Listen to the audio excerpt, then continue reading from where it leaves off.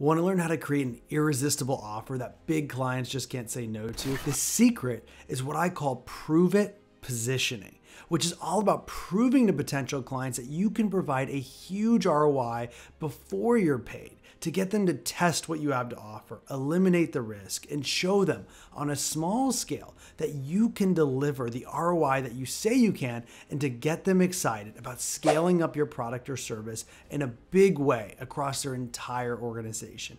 It's kind of like a Trojan horse to get in the door with a big name client. And once they see the value and that you can actually deliver on your promises, not only does it turn them into a paid client, but they will want to scale up with you in a huge way and will be open to exploring all of your other products and services you come up with in the future.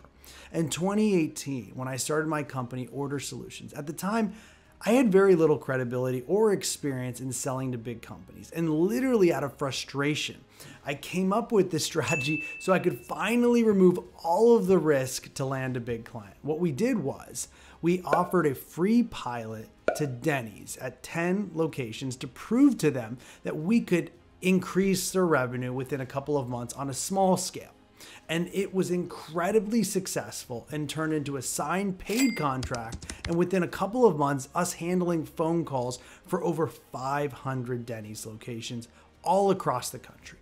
They chose us over our more experienced competitor because we were able to offer them a free 60-day pilot at just 10 stores and prove to them that the ROI was there. Our competitor wouldn't offer this. And this is how we won the deal that was not only bigger, but had more experience and more credibility in the industry. Now, here's 6 strategies that you can use to craft irresistible offers and win big clients. Number 1, understand what businesses want. No matter what type of business you're in, whether you sell a service or a product, all businesses want to do one of the following. Businesses want to save time, increase revenue, improve the customer experience, and save money. So think about what your value prop is and which one of these do you offer to your clients. Number 2, ROI or nothing. No business spends money on anything unless there's an ROI. So how can you clearly explain the ROI that your product or service can bring? And when is the expected time for the client to recoup their investment? Or in other words, how long is the payback period? The shorter the payback period, the easier the sale. Number 3, pricing that fits your market. Sometimes you can have a great offer, but the pricing model just doesn't resonate with your market. For example, my own business with Order Solutions, in the beginning, we had to completely repackage our pricing model. When I first started, I was charging $13 an hour per call center agent, and that didn't resonate at all with restaurants. So what we did was we pivoted our pricing model to something that restaurants were familiar with and something that they would understand, which was a per transaction pricing model. So we moved it to $2 per order, and that still could generate us $13 or $14 in revenue per hour per agent, the same overall revenue we wanted, but much higher perceived value for the client. Think about your current pricing model and ask yourself, is it resonating with your target market? If it's not, brainstorm on ways you could repackage it. Maybe try a per transaction model or a subscription model.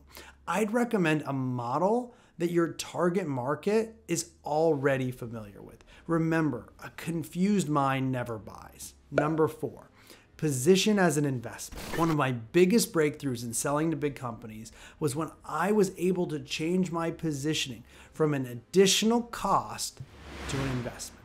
I've done this for saving money. I've done this for increasing revenue. Both work great because it goes back to selling ROI. Number 5, prove it or lose it.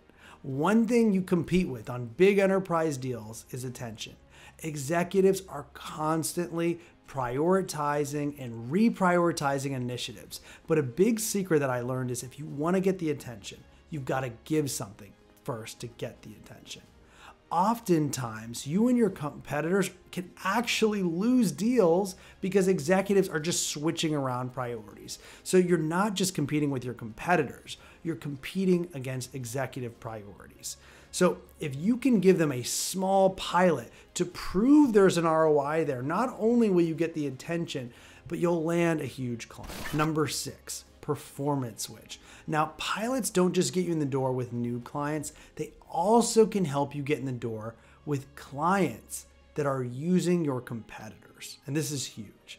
If your product or service is better and you know it's really better, you can use this strategy to handle the "we already have a vendor" objection. Some people call this the champion challenger approach, where you basically are in stealth mode and you offer a small pilot to a company using your competitor and then prove to that company that you're better, and then all of a sudden you win the deal right out from under your competitor. Even just implementing one of these strategies can help you light the flame for growth in your business. Now, if you want more help with this and you want an easy way to actually apply this in your business, I have a free resource for you.